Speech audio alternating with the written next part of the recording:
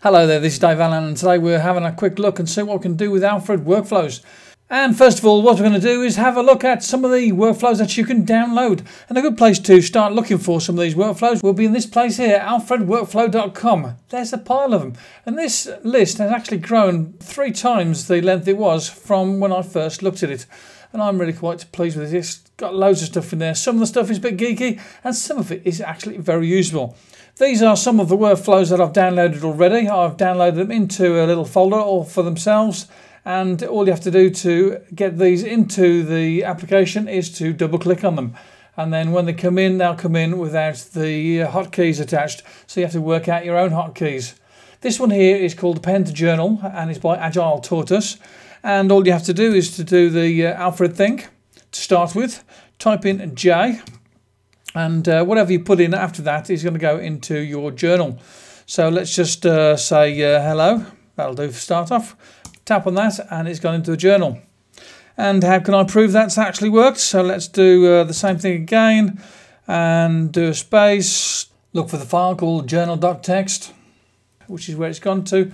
And you can see that the thing that I just typed in there has gone in with a date, a time and the actual letters that's supposed to be there. So there you go, that's the first one we're looking at, called Pen to Journal by Agile Tortoise. This one here is for Bitcoin, and you can do this one here. Start with currency, set your preferred currency. So that's set my preferred currency. I've got a little notification on that as well. Now I can go for exchange, and that basically just shows me what the euro is trading for on Bitcoin. Okay, so if you're into Bitcoin, there's a few things there that you can do with Bitcoin. Most people are not into Bitcoin, so we'll have a look at something else. Now, one I found this morning, which is really rather good, is called Shorten URL, and it's by HZLZH. So let's do that one then. All we need to do is to start typing in the word short. After a couple of letters, you'll see the word short popping up there, and you'll have what you need to get started. 2 letters, and I've got the one I need. Press enter.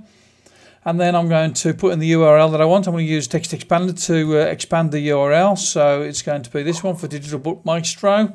And then I choose which one I want to use. I can use Jump, VGood, Google, or IsGood, or this one here, Bitly, which is probably my favourite one. Tap on that. And the Bitly address has been copied to the clipboard. So if I want to go and have a look at that now, all I've got to do is go into Google Chrome. Let's open up a new tab and do Command V to paste it in. And that should take me into Digital Book Maestro. How about that then? Pretty good, huh? So there's the filters there. I've put a shortcut key on there, a hotkey on there as well.